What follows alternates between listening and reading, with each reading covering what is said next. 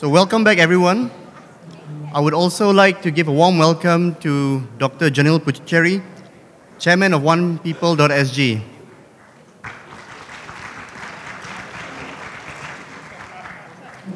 Moving on, our second panel tries to answer the question, how relevant are ethnic traditions in the construction of ethnic identity? May I invite the moderator, Ms. Susanna Kulatisa, a management committee member of OnePeople.sg, to introduce the panel and speakers. Ms. Kulatisa, please. Morning, everyone, and a warm welcome back from the break. First, let me introduce our panelists.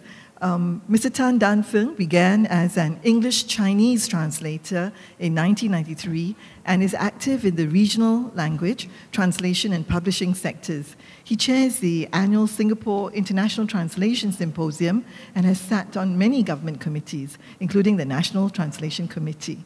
Among the numerous books he has edited or co-edited is Singapore Shifting Boundaries. Today, he is also the co-founder of the Select Centre, a not-for-profit organization focused on promoting intercultural dialogue. Thank you for joining us this morning, Mr. Tan. Also with us is Dr. Noor Shahril Saad, a fellow at the IC's Yusof Ishak Institute.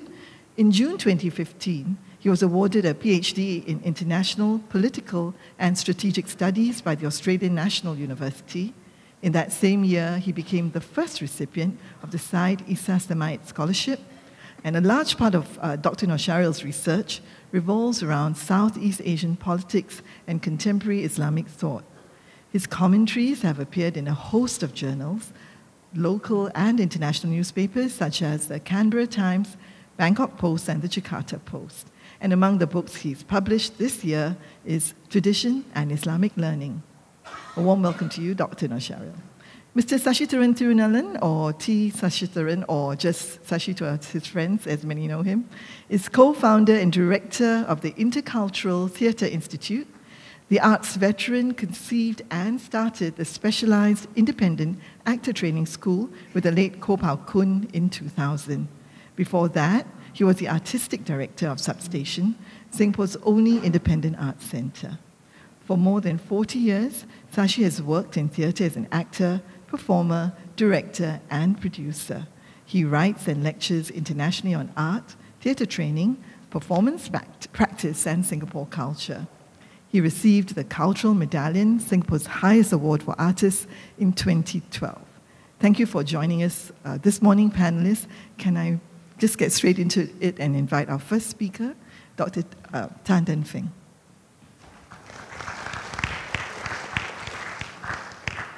Good afternoon, everyone. Thanks, Susanna, and thank you to IPS for the invitation to speak today. When I got the invitation to speak on this topic, I think you should be able to see the abstract and also see the title, How Relevant Are Ethnic Traditions in the Construction of Ethnic Identity?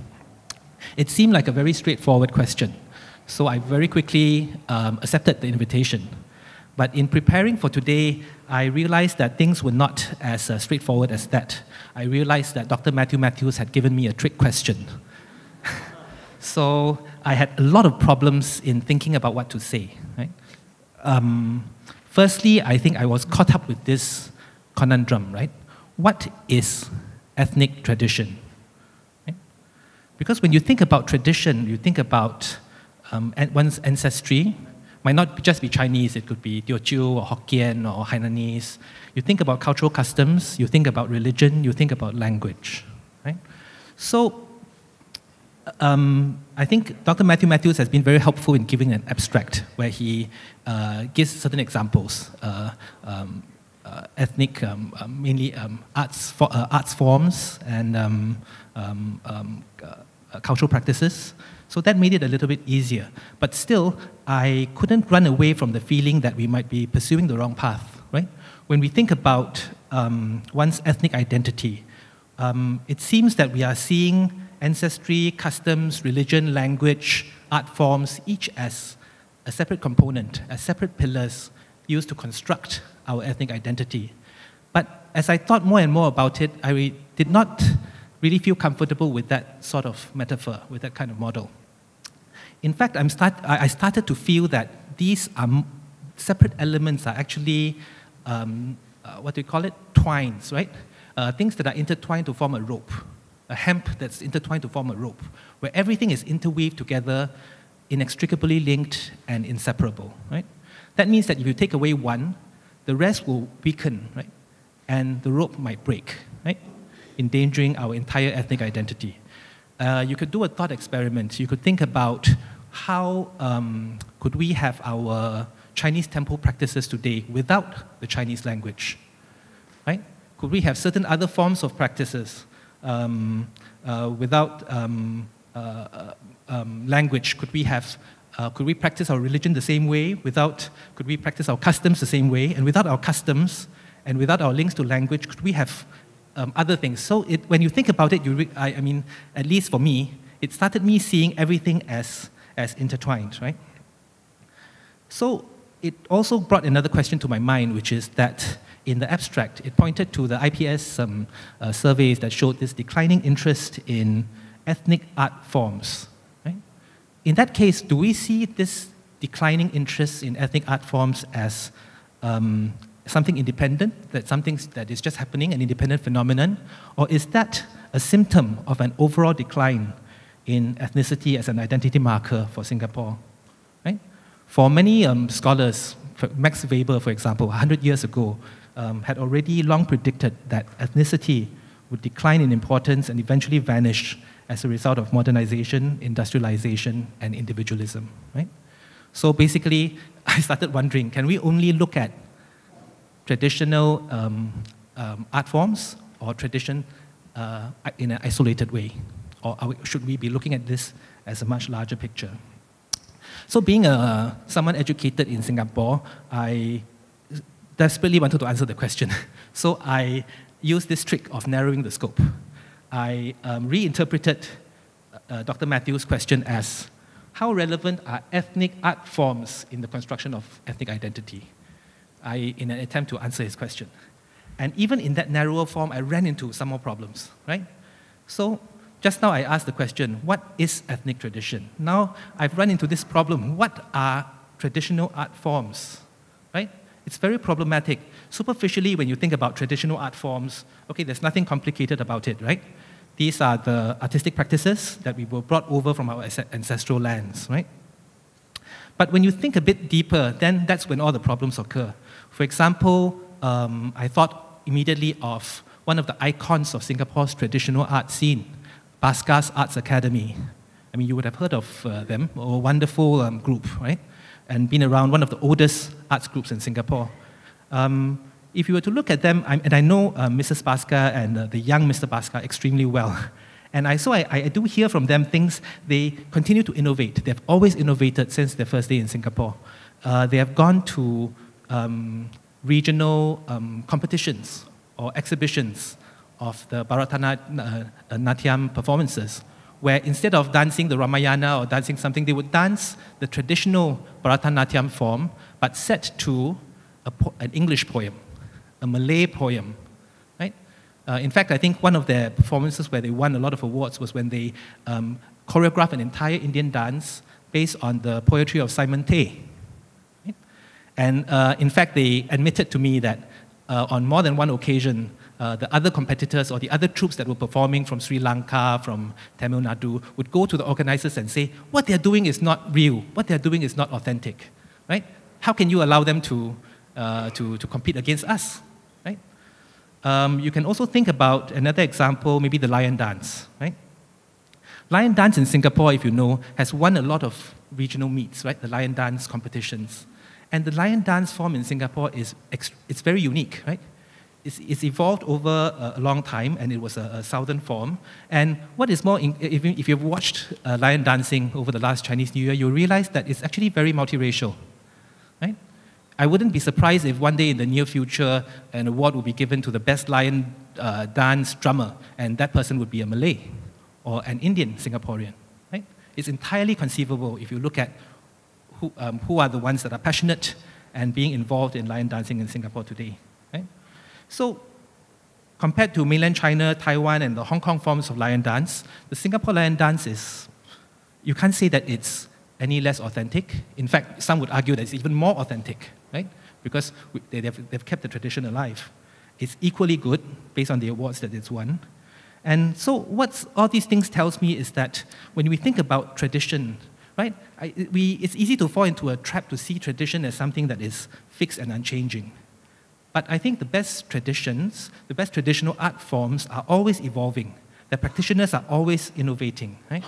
And if you look at the Baskas Arts Academy, if you were to look at Singapore Lion Dance, they refuse to allow themselves to be pigeonholed as the possession of just one group, right? They've gone beyond to become the possession of all Singaporeans. Right? So that brings to my mind the question, at what point in time does the ownership of a traditional art form from our ancestral land pass into the hands of Singapore? When does it become Singapore's own tradition? Is there that point? Right? And if we recognize it as a Singapore art form, a Singapore lion dance, a Singapore Indian dance, then would that make a difference in how much resources we are willing to put in to help it and to promote it? And then I was confronted with this other thought. Isn't all art, all creativity that we practice in Singapore, isn't that all, can we not trace the lineage all the way back to the so-called traditional art forms? For without a grounding in traditional art, the classics, even if it's only at a subconscious level, what sort of creativity can we produce? What sort of creative class can we have? And along these same lines, there was this other thought that came through my mind, which is, I thought was quite important, which is, can we trust that this decline in interest is inevitable and destined? That means that for sure, the fall will continue. Because you have experts like Manuel Castells and other observers who are now, Castells in particular, I mean, he identified the concept of an identity of resistance, right? And this was many years ago, more than 10 years ago, he's already pointed to that in an era of cultural homogenization, where globalization is forcing us all to be the same, then you see people, going back and looking for their collective identity back into their own ethnicity, back into something older and something deeper, right? So that has been seen to happen. And if that were to happen one day in Singapore, that we try to go back to what we have to make ourselves more complete, to feed our soul, what is there left for us if we have allowed everything to die off, right? So, yeah, what happens should the day come when we want to recover our roots? Will there be anything left? So, in thinking through these many questions, it made me realize how unqualified I was to answer the question posed to me by Dr. Matthew Matthews. Because it's not so simple, right? More than just a technical question on relevance, it's actually a question of what sort of people and society we are and what sort of people or society we want to be, which is why conversations like this, I think it's very important. And in a way, it also made me appreciate the prescience, right, and the wisdom of Singapore's founding fathers, right, Singapore's pioneer leaders, something that the keynote speaker today, Mr. Iswaran, alluded to, right? Because when I checked the parliamentary records, the first time this word, cultural ballast, was used in Parliament was in 1973. I mean, I'm sure many of you would be familiar with that term. But at the time, Mr. Lee Kuan Yew, but also followed very quickly by our culture minister, Mr. S. Rajaratnam, introduced the concept of what is cultural ballast, right? So what is a ballast? A ballast are the ballast tanks of a ship sailing in waters. And you fill the ballast tank with water or with sand to keep it stable in choppy waters, right? And at that time, they said, we needed to have a cultural ballast. Singaporeans need to have a cultural ballast as a defense against Western individualism, Western materialism, and decadence. So we need something in us to bolster ourselves against the choppy waters of opening up our borders and becoming a globalized island state. So at that time, what did they choose to put within the ballast tank to stabilize Singaporeans? They chose to put, as a decision, the cultures of the far-off ancestral civilizations, Chinese culture, right? Indian culture, right? The culture of the Malay archipelago. So these are the old cultures that we put into our ballast tank to stabilize Singaporeans, right? And the results speak for themselves, right? So they saw a real risk, and they moved very decisively to hit off that risk. with what they had on hand. And as I mentioned, the results are there for all to see. Now, 53 years later, or 50 years later, I think times have changed, right? So the world is a lot more choppy. Singapore has, China and India, instead of being far off great civilizations, they have emerged. There's a resurgence of the old civilizations, right? We have hyper-globalization. So maybe really now is certainly a time for a conversation to start to say, should we relook at our ballast tank? Is Singapore now sufficiently mature that we have something of our own, right? Something that could have a blend of what was originally here and what our forefathers brought over? Is there something that's uniquely Singaporean that we can use to fill our ballast tank? Because that would be something that would resonate a lot more with, I think, all Singaporeans, right? I would like to end by presenting a metaphor for Singapore multiculturalism, and one that I hope will become a reality. There was a very good metaphor on multiculturalism that was Mr. Kuo Pao Kun, Singapore's famous playwright, director, and cultural theorist came up with, that I've used for years, right? He described multiculturalism as a forest and trees, right? He says if you walk through a forest and you keep your eyes level, all you see are the different trunks of the trees, Chinese, Malay, Tamil, or whatever, others, right? But if you look down, you will see that the roots all extend into the same ground, and they draw the same sustenance, right? That's our commonality. But if you look up, you will see that all the branches actually touch. So we are not separate. And it is where the leaves touch that there's cross-pollination. That's where the life of a forest is. And that's the beauty of multiculturalism, right? I'm paraphrasing a little bit, but that was what he said. And it's a very powerful metaphor that I thought only someone who came up from Singapore can think of and then come up with it so uniquely. I've come up with a slightly different metaphor, which I'm going to show. Okay. First of all, this is a very special painting. It's lost now. Nobody knows where it is. Some people suspect it's in the, what they call it, the Forbidden City Museum in China. Or it's in some collector's home, but it's lost. But this was printed by the famous Singapore painter Lin Mu Hui. And it's not a scene in China. This is a scene along Old Upper Thomson Road, across from where Lower Pierce Reservoir is. Right? And this is a scene of what they call, in Chinese, this place was called Yu Qu Yuan, which some scholars have translated as Silly Fun Garden. But it's also translated by this Professor Lai Chi Kiat, this historian, as the Garden of Foolish Indulgences. It was run by a very unique person, right? Mr. Han Wai Tun, whom I think already scholars have begun studying him as an example of how identity shifts. And he came to Singapore to be a rubber tapper with very little education. Okay. And then he became someone that was respected by everyone. Okay? Every British scholar who travels through here, the curator of the Raffles Museum will point them to see Mr. Lim, this unique man who knows everything.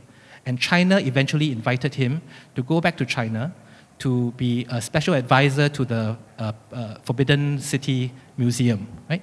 The China Academy of Sciences, because he became an expert in porcelain, in dating porcelain. And I've met the granddaughter who grew up with him, and what was surprising to me was that the granddaughter told me he didn't speak English and he didn't speak Mandarin. He only spoke Malay and he spoke Hainanese. Right? So how did he communicate? Can you imagine how special this person was? But I'm not going to talk about him, although it will take the whole day. But I wanted to talk about his rambutan farm. Because in the old days, he ran this as a real farm, and it commanded the highest prices. All the fruit vendors in Geylang and all that will go and pay extra premium to buy his rambutans, because they're so sweet, right? And there was this legendary rambutan tree in his rambutan farm, which is famous for bearing fruits of 7 flavors. Depending on which branch you pluck, the flavor is a different flavor. So how did he do that? Right? Because Mr. Lim was also a self-taught scientist, right? It's actually a lot of botanists also study him. He's a very interesting fella. So I blew up part of that picture, and this is my metaphor for Singapore. You will see on the left, right? Or these 3 trees. I'm sure you've seen these trees in Singapore before, these types of trees. Mr. Lim was Mr. Han. Mr. Han was a self-taught botanist, right? And he was the one who, in Singapore, pioneered this art of what we call inak grafting. INARCH. That means that instead of cutting off a branch and you graft it to a different tree, he plants two trees close together, and he cuts and he connects them even as the roots are in the ground. And he can do that to several trees. So it starts off like that on the left, and then slowly it becomes like this.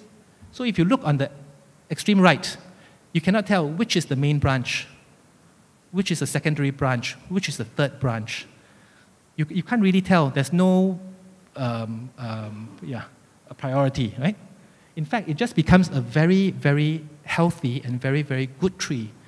And in order to build on this analogy, I had to read up on a lot of botany, right? And in-house grafting is almost a magical thing because every tree has its own DNA weaknesses, right? Every tree has its times when it's weak and it's falling ill.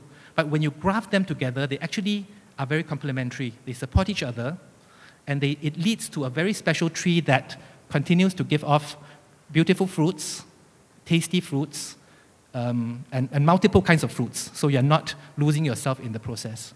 So I thought this was a very good metaphor for Singapore, right? Because not just for the Singapore of the old, where you have four what do you call it, the stock root, right? Root stock. 4 root stocks, Chinese, Malay, Tamil, and others. But even as we accept new people, we can see ourselves as new root stock joining us, strengthening the overall tree, right? And which is this concept of Singapore, and giving off beautiful fruits and making everything healthier and more lasting and more resilient in the long term. Okay? So with that positive thought, I end my presentation today. Thank you. Good afternoon, Madam Chairperson, fellow panelists, distinguished guests, ladies and gentlemen. First and foremost, thank you, IPS, for inviting me to speak at this forum on ethnic identity and culture. I have been asked to speak on the relevance of ethnic traditions and ethnic identity, focusing on the Malay Muslim community. On the 7th of July this year, the People's Association, Mesra, which is in charge of promoting Malay culture, organized the Gentar Rasa. The event, held annually, promotes Malay heritage, customs, arts, martial arts, music, and songs. This year, the plot showcases tensions between a Malay elderly and his grandson, who recently returned from his studies from a Western university. The aim of the show was to demonstrate how Malay youths are out of touch with their cultural traditions. Now, this is a question I want to ask today. Are younger Malays really not interested in their culture and heritage? And how do we measure this? Are they less Malay if they do not speak the Malay language well or not wearing the baju Melayu? Or are these even important questions? Although my talk centers on Malays' appreciation of their heritage, I also want to reflect on the religious orientation and how they affect Singapore. I'll be touching on the role of Islam in Malay traditions and culture, address the debate on Arabization and whether this phenomenon is a cause for concern. Being Malay is more than just a racial category, but many people fail to understand it. It's also a cultural one. In Singapore, yes, we have a tendency to look at issues through the lens of CMIO, and thus the comparison between categories Malay, Chinese, and Indians. But Malays are generally a very inclusive community. On a day-to-day level, there is less of a need to define who is a Malay and who is not. Of course, the state has a definition, it's a bureaucratic one, but I think the state's definition is also not totally alienated from the ground sentiments. That's a very inclusive community. In fact, Malays are receptive of Arabs, Indians, Pakistanis, and even Chinese who wants to live their lives as Malays. So, Mr. Zainul, had you run for the presidential elections last year, the Malays would embrace you and accept you. I think what is important for me, right, for those who consider themselves as Malays, first to have empathy for the community, to understand their plight, to understand their problems, and of course find meaning in the values and the cultural practices. I think these are very important markers when we discuss the Malay identity. The Malay community generally considers individuals who practice Malay culture, find meaning in it, and speaks the Malay language as important identity markers. In a survey conducted by IPS and, of course, supported by Channel NewsAsia in 2017, 96% of Malay respondents rank the ability to read, write, and speak Malay, converse in basic Malay, and celebrate Hari Raya as important identity markers. I'm not entirely surprised by these findings. Now let me move on to the definition of traditions. In the 1990s, Dr. Shahrudin Ma'ruf, the former head of Malay Studies in NUS, has discussed extensively the role of traditions and defining Malay identity and how they are important to progress. Tradition defines the worldview and values of a given society. It is a stable core that communities rely on as they respond to contemporary needs and challenges. Aspects that are obsolete can be discarded. So this is the definition of tradition. So traditions are not mainly to impede progress, but it facilitates change through adjustments, adaptation, and assimilation, while maintaining that connection with the cultural heritage from the past. For instance, the gotong royong, or the community spirit, is important for the Malays, as much as respecting their elders. These are some of the important values and principles that's championed by the Malay community. With globalization, the Malays' cultural expression incorporate new elements. What to include or exclude depends on whether the person is a conservative or the person is progressive. The conservatives believe in pure forms of cultural expressions, while the progressives believe in incorporating new elements, but of course retaining core values and traditions. The latter, of course, is more open to cultural hybrids. Recently, there have been concerns that Malay weddings are no longer representing the Malay aspects of social life. Some weddings have begun to showcase Indian dances, Bollywood, Korean songs, or even Western cuisines. But does that mean that they are less Malay? I think what is essential for the community is a community spirit of gotong royong, where there's a gathering of families and friends to witness the important celebration of a union of a couple, and this is still celebrated and considered sacred. Similarly, one has to appreciate the evolution of Malay music and dances that have incorporated new instruments from the Middle East and the West to produce new arrangements and contemporary tunes. Conservatives will frown on these new innovations, seeking for essentialized forms of Malay culture. For example, some netizens have expressed unhappiness with the state of Bazaar Geylang Serai recently, which is held every year during the fasting month. So traditionally, the bazaar is attended mainly by Malays in preparation for the Hari Raya festival, right, to buy traditional Malay clothes, kuehs, and furniture. But the bazaar in recent years has begun to include hybrid hipster dishes and drinks which are alien to the community. Some examples include meatballs, churros, and raclette.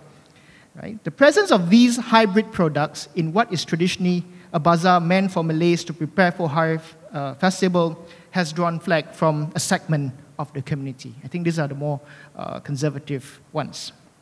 But in my view, culture has to evolve to meet modern times. And again, coming back to the definition of tradition by Professor Shahrudin Ma'ruf. Historically, Malay language and culture have borrowed from other civilizations and culture, just like how others have also taken from the Malays as well. Now, the Malay dictionary has borrowed Arabic words, English words, and Persian words, for instance. And this is a sign that the community is progressing. Now, the bigger concern is how such borrowing shapes the Malay mind and the overall development of the community. Does borrowing lead to exclusivism, and does borrowing lead to the closed-mindedness of the Malay community? I've been asked many times about the link between Islam and Malay identity. Historically, Islam played an important role in defining Malay culture and traditions. Islam has shaped the worldview of the Malays, the language, literature, and the way of life. The relationship between Islam and Malay culture is generally a neutral one. Islam basically allows Malay culture to flourish. The bersanding or the berinai is practiced in Malay weddings, has Hindu origins, but it survived for centuries in the Malay community. The religious elites of the past have no problems accepting the ritual as part of Malay culture, and they consider this in line with Islamic principles. So are many art forms, such as the makyong and dikir barat. For centuries, this existed. And Malay cuisines have also survived. Islam does not stop Malays from donning the baju Melayu or the baju kurung. And some Islamic celebrations have taken a Malay manifestation. Eid al-Fitr, for instance, which is in Islam a day to celebrate the month of fasting, becomes Hari Raya, where Malays use that occasion to visit the elderly, seeking forgiveness, and we don't see these kind of practices in the Middle East. In the Malay world, just like in Singapore, Eid al-Fitr lasts for a month. So this year, Hari Raya fell on the 15th of June, but celebrations of Hari Raya ended last week. So the link between religion and ethnicity is not as apparent in other communities in Singapore. And the IPS survey has shown that, 37.4% of Chinese consider Buddhism and Taoism somewhat important or important. 70.6% Indians consider Hinduism as somewhat important or important. But for the Malays, you have 93.3% who believe that being Muslim is important or somewhat important. To be sure, the issue is not whether a Malay has to be Muslim. I think this is a sociological fact that majority of Malays here are Muslims. But we have to go beyond this form of talk or analysis. I think the main concern for me is what kind of Islamic orientation that we are promoting, that the Malays are championing and promoting. Are they the progressive type or are they the conservative type? Are there groups who seek to dominate Islamic thinking and force it upon others to accept their ideas? Let me now comment on the phenomenon of Arabization of Malay community. Some argue that a worrying trend facing the Malay community is that it's losing its identity due to Arabization. For instance, more Malays are comfortable wearing the Arabic garment compared to the baju Melayu or the baju kurung. Although the numbers remain small, more Malay women are putting on the niqab, the headdress that covers the face, revealing only the eyes. These costumes are generally alien to the Malay community, and some have even noticed that Malays prefer to use Arabic phrases even though they are Malay equivalents. For instance, we have the word hijab, which is Arabic, to replace the word tudung in Malay, Eid al-Fitr compared to the Hari Raya, and shukran instead of terima kasih, right? However, in my personal view, society is free to follow trends and fashion. Youths today are also influenced by Korean culture, Japanese cuisines, and Western dressing, and I think they are free to be influenced by the Arabic way of life. I'm more concerned about how such fashion trends could have a toll on local industries and Malay crafts, which are seen as less fashionable or religious. For me, being fashionable is up to the individual, but my concern is that wearing Arabic garments is associated with piety or religiosity. For example, I'm concerned if someone says that you cannot lead a prayers in a mosque if you do not put on the Arabic jubah or the Arabic garment. I'm also worried if you judge a woman not wearing the hijab as less religious. In other words, not being Arabs is deemed as being less Islamic. Also, I see a trend where individuals who insist on putting on the Arab dress and garment when attending the Malay Hari Raya function, when the dress code clearly states that it's baju Melayu. I think this is a problem of the mind that cannot adjust. For me, Arabization of culture and fads is not a concern unless it leads to the exclusivist mind. Malays today are shaped by the Islamic revivalist period in the 1970s and 80s. Educated groups expose the works of conservative Muslims promoting conservative ideas, questioning the Malay adat and Malay culture. In my personal view, Malay culture should evolve and adapt in order to meet new modern needs. Yet, it is the exclusivist tendencies that may hold the community back and alienate them from their heritage. especially when they treat Malay music, dress, dance, and arts as not conforming to Islam. The threat of religious exclusivism is a real one. Apart from what we heard in the news about radicalism, we must also be cautious about non-violent exclusivists. For instance, groups that promote alternative ideas about Islam, how it's practiced in the region, will be openly criticized by these exclusivists. Such criticisms are flashed openly via the social media. There were many instances in which groups that promote alternative views on Islam were publicly named and shamed. Facing similar fate would be human rights activists and gender rights activists. I think these are more pressing issues that needs to be discussed instead of asking what is a Malay and whether the Malay youths or the Malays are losing their interest in their arts and dances. Of course, Malay, is not a homogeneous community. I think a bigger problem, a bigger issue that needs to be discussed, apart from talking about them losing their culture, would be the different classes within the community. What are the middle class? What is the middle class aspirations compared to the lower class? And what is their way? And we also need to look at the way they understand religiosity. I think I'll stop here, and I look forward to the question and answers. Thank you. Good morning, ladies and gentlemen. My name is Sasi, and I thank IPS for inviting me to give this short talk on the relevance of ethnic traditions in the construction of identity, ethnic identity. Now, if you look at me, you will see before you an Indian man. And you will come to that conclusion because of certain physical attributes. The color of my skin, the way I look, essentially. And we tend to think about ethnicity and race in these kind of terms, which are, I think, simplistic. The idea of being an Indian, what does it mean to be Indian today, is very different from what it meant to be Indian during the time of my grandfather, or in my own lifetime, that I know for a fact, during the time of my great-grandmother, who was alive when I was still a toddler. And I remember her and her words. To be Indian then was to be tied to a certain boundary of thought and practice and life. To be tied to language and religion in a certain manner.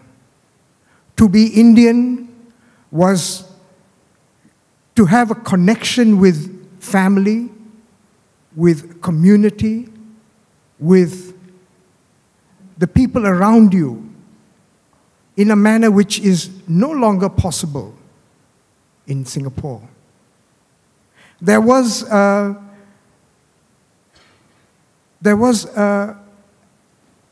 need to belong to a group which we felt inherently comfortable with. And that's no longer possible in Singapore. Because for my grandfather and my great-grandmother, life was defined by tradition. By the time my parents elected to be Singaporeans, and they elected to be Singaporeans, they had the choice to go back to India if they had wanted to. When they elected to be Singaporeans, to remain here, to set their roots in Singapore, it meant that they had to be committed to a different future. And the futures that were imagined by my grandfather and my great-grandmother are very different from the future that was imagined by my father, by my parents. And I can say for a fact that the futures that my daughters imagine for themselves are very different from those of mine. And we are all Indians, and we all come from one family. We consider ourselves Indians. We identify as Indians. But in fact, we are quite different in the way in which we regard tradition, the way in which we regard ethnicity, the way in which we are connected to language, the way in which we choose to speak, and the voice with which we want to speak. They are all different. There is no commonality at all in the way in which my great-grandmother was Indian and the way in which my daughter is Indian currently. And there has been this shift that is both conscious and unconscious. And I think the problem of casting this shift in the manner of anchoring it to some kind of ethnic tradition is that it inevitably would lead to a kind of essentialization of people. It would inevitably lead to a diminishing of what it is to be Indian or Chinese or Malay or others. Because really what it is that enables us to be who we are is not just about the fact that we pick certain languages, certain ethnic traditions, certain practices, certain mannerisms, but the imagination with which we put these together and the choices we want to make about the future that we see for ourselves and for our children. That is what makes us Indian today, and that is what makes us a Malay today or a Chinese today at any one time. It is not a static concept which can be defined or understood in terms of the ticks in a checklist. It is not something which is fixed and bounded and which stays fixed and bounded over time, over generations. It is not independent of history. All of these notions that we have about being who we are, and the groups to which we belong to, all of those concepts are transient. They are shifting. They connect to certain objectives or certain intentionalities or certain ends at any one time. And they are relational. They depend on who we relate to every day in our lives. The people with whom we work, the people with whom we commute, the people with whom we communicate. And it is in the vision of that present, the vision of the complexity and the diversity of that present, that defines the kind of Indian I am. It defines who I am as an Indian and the Indian who I am. In 1984, my family took a trip to South India, to the place where my father's father had come from. It's a little town called Chidambaram in Tamil Nadu, which is a center of learning and culture for the Tamil people. And one of the amazing things that happened to us as a family when we were there was when we visited a silk sari shop. And my mother and sister were wondering if they should purchase a sari. And they were not sure if they were being fleeced. And immediately they switched to speaking Malay. It was instinctive and unthought. They spoke in Malay. They had this conversation in Malay, which we all understood. And then spoke to the salesman in Tamil and said this is what they wanted. And I was struck by that unconscious switch to a different level of understanding and communication. And immediately I realized that as an Indian, I was a foreigner in India. This is my home. And it's a recognition of the fact that this is my home, and this is the ground within which I had grown, had kicked in automatically. Almost, you might say, naturally. And it is these instincts, I think, that we need to understand. And these instincts are not just decisions that are based on rationality. They run deeper than that. They connect to the heart. They connect to emotions. They connect to imagination. They connect to hopes and desires and fears. They connect to the parts of ourselves which sometimes we cannot talk about, even to ourselves. And unless and until we realize the complexity of these connections, we will get an understanding of ethnicity and race and identity which merely skids the surface of who we are as human beings.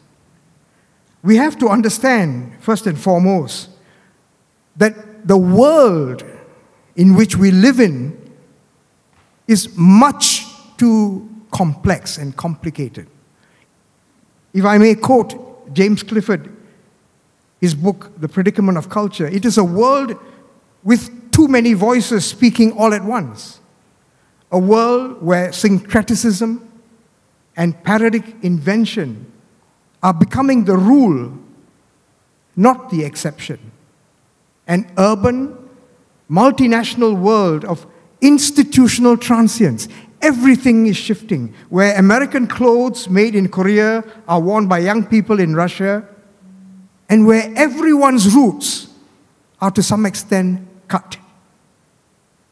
In such a world, it becomes increasingly difficult to attach human identity or meaning to a coherent notion of culture or language, because all of these are shifting goalposts. There is the assumption that culture and language is stable and fixed and unchanging.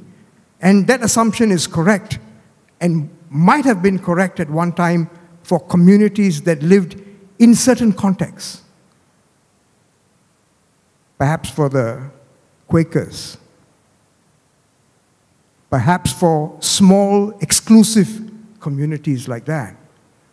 But when you are looking at an urban environment like that of Singapore's, which with its open economy, with its open borders, with its open education system, with the internet, it's impossible to attach stability and fixed notions to culture, language, identity.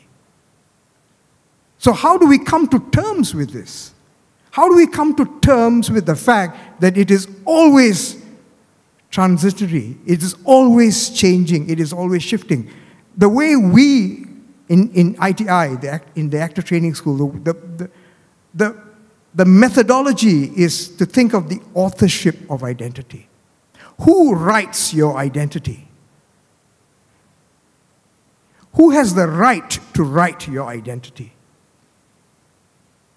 Who is the author of who you think you are? And I think the important thing is for the individual to claim or to reclaim the authorship of his or her identity. And to understand that the writing of this is not fixed in stone, but it's something that happens again and again throughout your lifetime, over a generation, over many generations. Therefore, the essential thing is not to define the elements that go into the text, which is your identity, but to determine the authorship of that text. To determine who it is who may write your identity.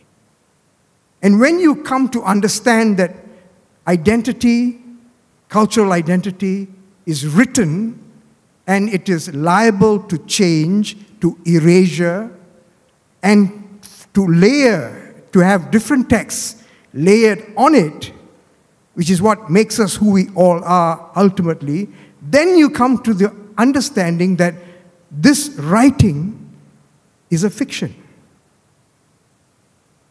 This identity which we crave for, which we yearn for, which we want to fix, is fiction. It is necessary fiction. We need it, but it is fiction nonetheless. And then I think you come to a different understanding of what it is to be you and what it is to be other. And you realize that there is an inevitable connection between the I and the not I, the me and the other. And it is in this complexity, I think, that we need to find ourselves, not as Indians or Malays or Chinese, but as Singaporeans. Thank you.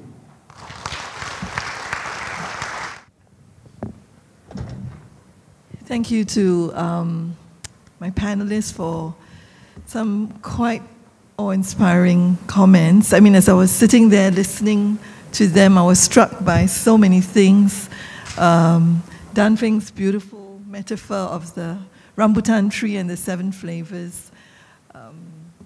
Noor Sharil's idea of Malay more as a cultural category rather than not just a racial category, and the influence of Arabization. Sashi, of course, that profound idea of the moving present as we define ethnicity. I realized as I was listening to all of these things, I was listening to their speeches through the lens of someone who has 4 ethnicities that I know of within me. And so recognizing that perhaps as much as through my life I've celebrated all of that, I've also struggled with it. So I feel very privileged to be part of this conversation because it really speaks to me, and I'm sure to so many of us in the room, not just to our heads as academics or intelligentsia, but also to our hearts, because reclaiming the authorship of our identity surely is a personal journey for all of us. So without further ado, can I open the floor to your questions, please? Perhaps you should just, we'll take a few at one time so that everyone gets a chance to ask as many questions as possible. First question? Okay, then maybe I'll start the ball rolling. Okay, so a very simple question for me is that we talk about losing ethnic traditions, and therefore, what does that mean for our ethnic identity? And I realize that so much of our cultural expression, cultural traditions are expressions of shared values. So a simple example is the symbol of the egg. You know, in Malay weddings, when we are given the egg, it's a sign of fertility. When in a Chinese family, when a baby is born, we are given eggs because it's a symbol of new birth.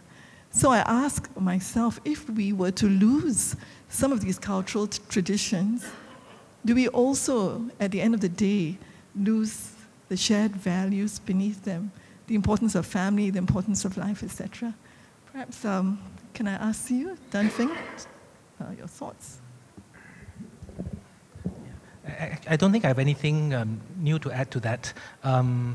Compared to what I said, when I talked about traditions being one strand out of several strands that make up your identity, I was really trying to find the right metaphor. It's not a perfect one, but what I wanted to talk about was that all these different things, they mutually reinforce each other, right?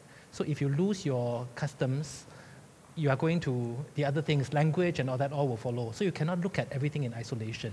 But if you look at culture, right? Culture is everything. It's the full package. And it's also a bit, what you call it, it's risky to try to manage it, to go from top down, right? Because if you were to try to pick what I want and what I don't want, what's desirable and what's not desirable, I think the consequences might be irreversible, which is something that I worry a lot about, right?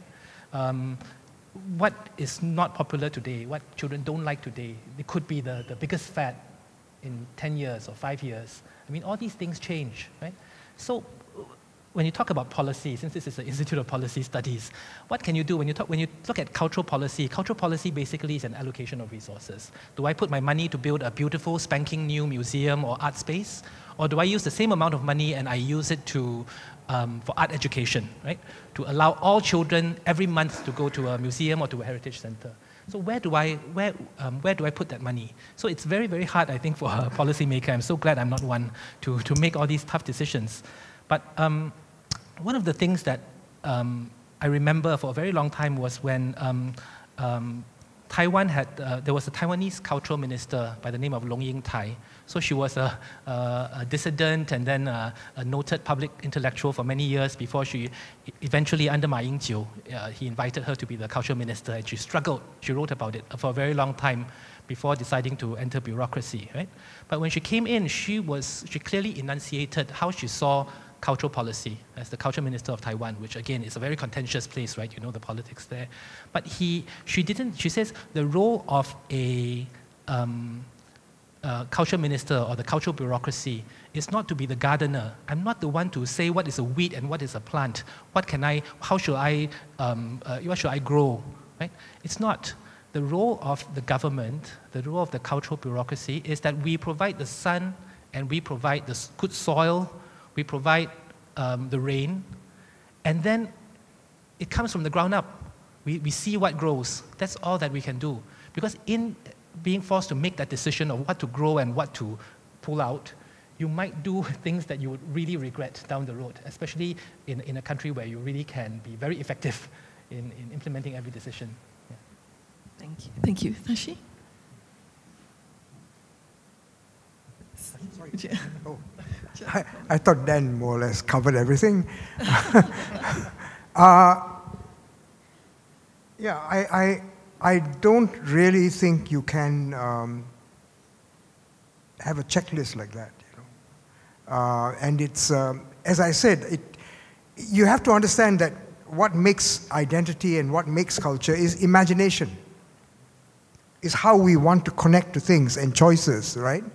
And you will never know what the ends of our beginnings are.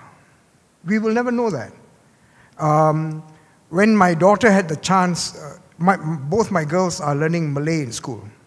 They've opted to learn Malay in school. They speak Hindi and a smattering of Tamil, due primarily to the influence of their grandparents.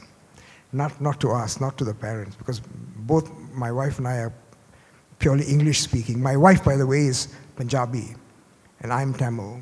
And if you want to look for cosmopolitanism, you can't go very far. You just need to look at home.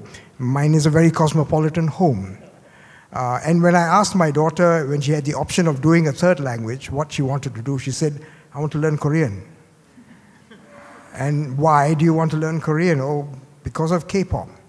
You know, suddenly, you know, this phenomenon which I had just crept into our consciousness, K-pop, the whole K-pop phenomenon, was a central part of what's going to define, at least at that time, what is our identity as an Indian. And, if I don't accept that, then woe be to me. That's my loss as a father and my loss, in my relationship with her. And unless I have the imagination to begin to include something so completely alien to me, something is going to be lost in that relationship. We need to understand that, and this happens all the time. And these are the choices that we need to make. Now, of course, this is to use Dan's metaphor, this is at the level of the ground. This is what's happening at the level of the ground. And this is what's constantly changing. And I think policy eventually has to recognize the fact that there is a complexity which they have to come to terms with. Policymakers, governments, leaders, they need to understand that there is this complexity and come to terms with it. Yeah. Thank you. Okay, we're getting the question on whether we are losing our ethnic tradition and whether this is a cause for concern. Frankly speaking, are we really losing? The Malays, I'm speaking on behalf of the Malays, are we really losing our cultural traditions? Maybe if you look in terms of the cultural expressions, maybe there are signs of it. But you have to understand that, in a given community, including the Malays, there's always I would say, so-called conservatives and so-called the more adventurous ones who is willing to explore new ideas and hybrid identities. So I think in the Malay community, I think we see young people who actually, from the grounds up, actually are promoting Malay culture and Malay traditions, Malay music. They're setting up groups, Malay musical ensembles. So we see this grounds up kind of activities happening on the ground, which shows that there is an appreciation of Malay cultural traditions. Of course, these are the more purist type who believes that there's an essentialized what is Malay music, what is a Malay form of dances. And on the other hand, we also have the so-called the adventurous ones, as I mentioned earlier. I think the example you related to is very interesting. It's about the egg, the symbol of the egg, especially in Malay weddings. It's called the bunga telur. We don't see that often now, where actually the father, the host, right, giving bunga telur to those coming attendees of the wedding. Though, of course, there are still groups, people who actually still practice that. But I think at the end of the day, essentially the value and the principle behind the bunga telur is still practiced, even though in new forms and new manifestations. And I think it's more practical, of course. Malay weddings are very massive. It takes time to prepare the bunga telur. I think we are all busy working and all that. So I think we have come up with new inventions and innovations. But I think the principles and the values behind the bunga telur is still adopted. Yeah. So I don't think we are, just because we don't give the bunga telur, that means that we are losing the cultural tradition. I don't think so. I think there are new forms of expression, cultural expressions. Thank you. Okay, I come from a different generation. I still miss the bunga telur, I think. Any questions from the floor? Yes, please. Good morning. My name is Maran. Here as a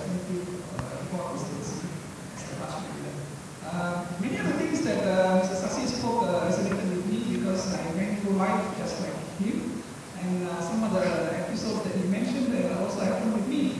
And I just recall that when I was in the US, my father once called me up and told me, he said, I know that you are going through a lot of issues and things with the university, but no matter what, I just want to remind you, at the end of the day, I want you to marry an Indian girl. I think that it's a bit racist, It's cultural chauvinism, language chauvinism to all extent. He insisted on us speaking Tamil at home and making sure that we learn the language. And subsequently, when I did marry,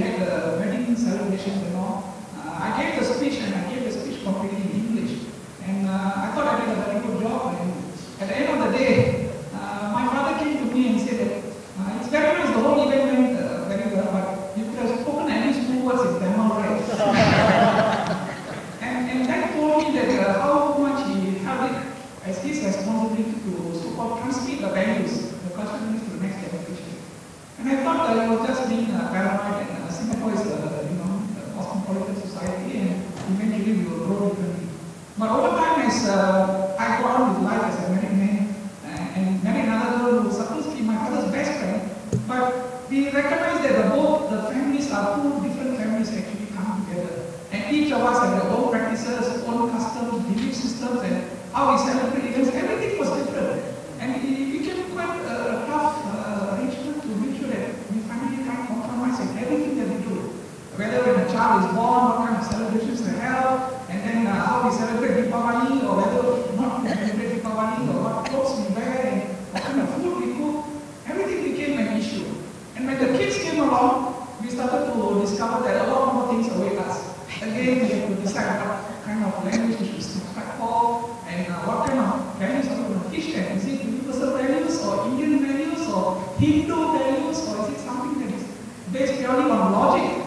And we struggle a lot. We struggle a lot trying to define ourselves. And as I grew to become a father, I suddenly started to find wisdom in what my father did to me, and I am now called a racist by my kids. Because every now and then they listen to K-pop songs, and I say, why can't you listen to Tamil songs? Why must you listen to all this foreign English music? Why can't you listen to Tamil songs? There's so much beauty in it, and I've said that a lot of things that defines me as an Indian comes from the fact that I know Tamil and I read Tamil, and only if you know the language and you know the wisdom behind the thousands of years of literature that they have in Tamil. And you are, just cutting yourself off by not learning the language or studying the language just to pass exams. So, from what I was supposed to be a cosmopolitan, now I'm labeled a racist. But I suppose this is the struggle that every one of us will face in Singapore. And just as we mentioned, I suppose eventually I do not know who my kids will marry to and what kind of families they will marry to and what kind of cultural systems I have to get myself accustomed to accepting. I suppose the struggle is something that is everlasting as long as you're Singaporean. There's no way in which we can define boxes and teach my kids how to eat with their hands. It's not Malaysian and Indian. Thank you. Yeah. It is more deeper than just ticking boxes as we do. Thank you very much. Thank you. Ms. Lim, is it? Oh, yeah. Yes. Hi. My question is, I suppose in the evolution of the Singapore culture, what does it really mean as a community? Just to share, one of my ex-colleagues, Malay lady, dressed normally, and then one day she came to office with a hijab. So I asked her, what happened? Did you go to Saudi or something, Mecca or whatever? And then she said, actually, she felt a lot of peer pressure. If she did not wear the hijab, it would appear to others that she's immodest. Yeah? And I felt really sorry for her because I think one of the good things about being an independent country is that every single person is also independent. And if we are acting in a respectable way, it should be accepted. So I was very pleased to hear Dr. Saar mention about the Malay culture. Because yes, then I recall in the past when I was a young girl, I visited the kampong. There were no hijabs and all around, We were like wearing our sarong, kebaya, or those sort of things. And that was, to me, the Malay culture. So culture is my other passion besides sports, and technology and some other stuff. But I think that's the challenge we have. How much of our culture do we want to retain? Because when we go into the MNC, multinational, international business world, we all have to wear suits, right? And then that is an anglicization. But it's in the business world. It's a work. So we don't mind putting on some suits and all. We go for meetings so that everybody looks equitable, whether we are with the Americans or with the British or, any other nations. But when we are with our own people, what is it that we're trying to say when we continue to attend some of these functions in our masks, or costumes? Because theater, yes, we go on theater shows, we may want to dress up a while, but what does it really mean? I think the challenge I find, so it's a question, what does being a Singaporean mean? Is there any particular panelists you want to address that question to? open to all because I don't think there's a definitive answer, but it'd be good to hear the different diversity of views Okay, so that thank you. the rest of us can also start thinking. Sure. Thank you, Mr. Yeah, but are there no more questions? Are there any more questions? Yes, please. Hello, good afternoon. My name is Zain from People's Station. Most of the time I'm engaged with the community and everybody has a separate culture.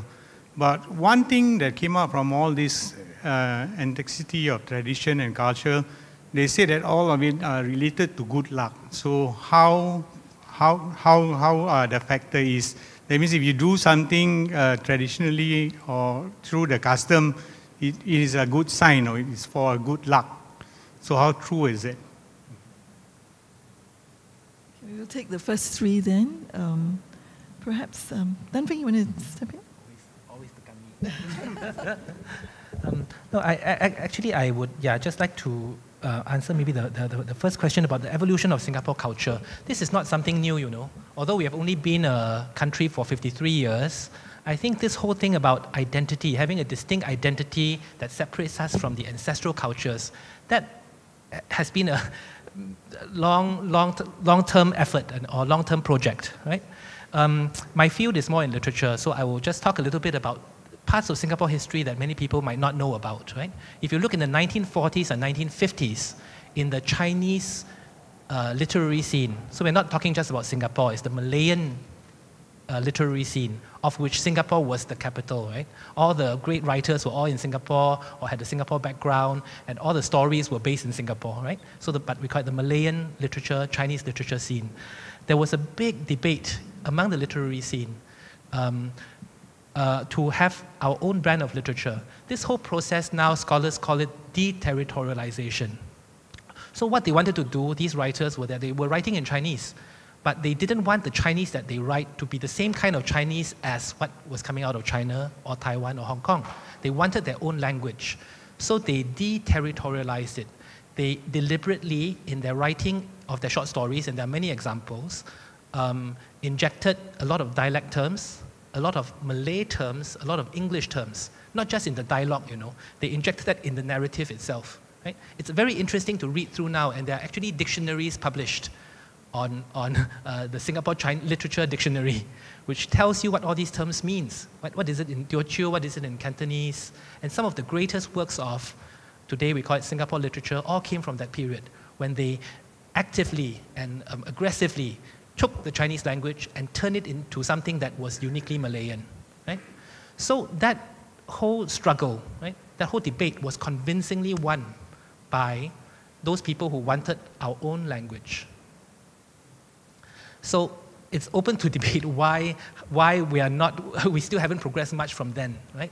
I think it has a lot to do, maybe global geopolitics, I mean local cultural policies, there are a lot of reasons. But today it seems that we are still, we have taken actually a few steps back, right? But if you were to look at other scenes, even in art, for example, the Nanyang artists and all that, there was that consciousness that we want to sink down roots in this region. This is our home, right? And we have to differentiate ourselves from our ancestral land, right? So I'm glad that this is still ongoing. And where this goes, I think nobody knows. Thanks, Dan. So on the question of identity, maybe I have, Sashi? Yeah, I mean, I think the issue about, you know, what it is to be Singaporean, I mean, this is such a tired question, honestly, I feel. And we should move on, because I think the great pleasure of being a Singaporean is that we talk about, people have mentioned the fact that, you know, Singapore culture is a work in progress. Singapore culture isn't finished. Yeah, of course. I mean, that's great because of the kind of country that we are, because of our own imagined future as a nation and as a people. That's what enables us to be that way. And that is what I think is the great pleasure of being a Singaporean. The fact that, to put it in my terms, the fact that we can be the authors of our own identity. The fact that we can write our own culture. And that's what it is to write, to keep it open and keep writing. So instead of asking the question what it is to be a Singaporean, the questions we should be asking is, how do we write what it is to be Singaporean? How do we read what is written, which is Singaporean? Those questions for me are much more interesting than the what, because this is what it is to be in a place which is ahead of the curve in globalization, in interculturalism, in multicultural relationships, in being as open and as diverse as Singapore is, and the fact that we are living in the internet age, where really it doesn't, even if we choose to close things, we can't. Information is available. There's more on this on your phone today than my grandfather would have been able to have understood in his whole life. It's happened over 2 generations. And this is what we need to come to terms with. The wealth of information, the overwhelming presence of facts, and how do we deal with it responsibly as a people? How do we deal with it so that we can, leave something of value for the future generations? I think those are the more important questions that we need to be thinking about. Thanks, Hashi. Okay, I want to comment on the issue of inclusivity, and to the lady who asked the question, I feel sorry for your colleague if she has to put on the hijab because of peer pressure. Well, of course we see that kind of instances, but there are many other who put on the hijab out of free will without being pressure, and because they see it as part of their ethnic identity and as well as their religious identity. But I think your observation is right, that you see this growing trend of people putting on the hijab, but you need to put in perspective, understanding the historical context. And I mentioned earlier in my speech that we had to understand this rising religiosity that happened in the 1970s and 1980s in the campus, and we see more and more women putting on the hijab. So you have to understand the socio-historical context, and you also have to understand the kind of elites that we have. I think it's very important to understand what kind of religious elites that we are promoting. If you go to Indonesia, for instance, given the kind of religious elites that we have, I think we have a more diversity of views in terms of religion and also their identity. But of course, I also want to take this opportunity to debunk a few misperceptions about the hijab. First and foremost, hijab is not a sign of backwardness. I think there are many other indicators that you need to look at before you say that a person is backward or not modern. So a person could not put on the hijab and of course believe in many other conservative or fundamentalist views. So I think that's one. And putting on the hijab does not necessarily mean that a person is exclusive, right? I think over the years, I think there's a growing acceptance by the community and by Singaporeans as large about a woman putting on the hijab. So again, I emphasize the need to understand the socio-historical context, and more importantly, the kind of religious elites and the elites that we are promoting in our society. Thank you. I will take get the panelists to answer the good luck question, but I just wanted to make reference to the gentleman's lovely stories and anecdotes about the full circle, and I wondered whether Sashi wanted to comment on that. On what? On the gentleman who talked about coming full circle. Yeah, of course. I mean, I think that if you're a Tamil speaking, the connection to the language is it's undeniable. There is the link to language, the link to the speech. In fact, the word Tamil itself doesn't only refer to the language, it refers to the person, it refers to the identity of the person who is the speaker. So the two are entwined in a very deep sort of way. But whether, I regret that my daughters don't speak Tamil as well as my parents or me, well, I think that if I live in hope that one day they will recognize the beauty of the language. I live in hope that they will want to learn the language for its beauty and for its own sake. And I think this is how everyone feels about language. This is how a Chinese person feels about the Chinese language. This is how the German feels about the German language. And unless there is that deep connection to want to learn, you are never going to be able to imbibe the values of that culture. And the fact that we know for sure is that no matter how effective your education system is, that's not going to change. If you're going to learn languages to pass exams, that's what it will always be. There will never be that deep emotional connection. And but having said that, I'm very glad that my daughters have discovered Malay. And they have discovered Malay literature, they have discovered Malay poetry, and in that way, I think they've been enriched in a way in which my grandparents and my parents were not. So is that better? Is that superior? Is that inferior? I don't know. I really don't know. But if they are happy with that and they can live with that identity, I'm happy with that. Yeah. Thank you. Okay, we're really running out of time. So can I maybe ask Cheryl? I know, Cheryl, would you like to comment on what symbols being good luck? Symbols bring good luck. What was your question? The idea of luck around symbols, right? Traditional, yeah. Yes, traditions, yeah.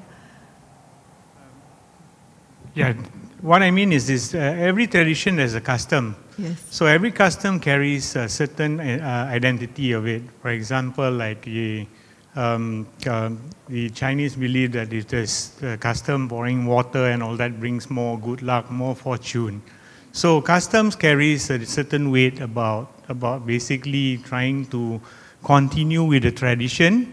And if you continue with the tradition, the good luck remains in the family or in the ancestry of the race itself. So should I maybe ask Dan? Sorry.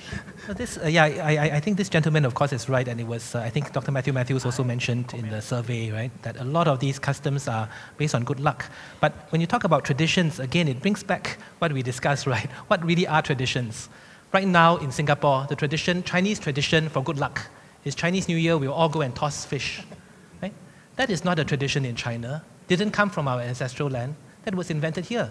But here we treat it as our tradition, right? It's something that's genuine, from inside out, from bottom up. The government didn't tell us to go and toss fish, right? We want to toss the fish. And that's a true tradition and a true Singapore tradition.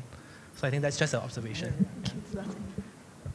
Just a quick comment. I think it's a very interesting question. It deserves a lecture separately on the practice of magic and superstition in the Malay community. I think this has got historical legacy as well during the Malay feudal era. And I think Islam, when it first came to Malay society, was supposed to eradicate this, make them more modernized, believe in scientific knowledge and all that, but it didn't happen. The transition didn't happen. So you see that this is commonly practiced, presence of bomo and all that in the society, which I think it's coming back to the definition of tradition, is one that should be discarded by the Malay community. Susanna, can I just say something? I just want to say this. I mean, recently I had a conversation with a imam in Singapore, and we are good friends, and we talked about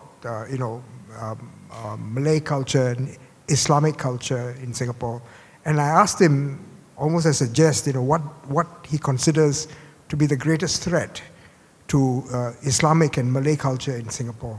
He thought for a while and said Zayn Malik is the biggest threat. And on that note, the bell has rung. I just allow me to thank all our panelists. Thank you very much for a wonderful discussion. And thank you very much for all your questions. I think it's lunchtime, isn't it? Thank you.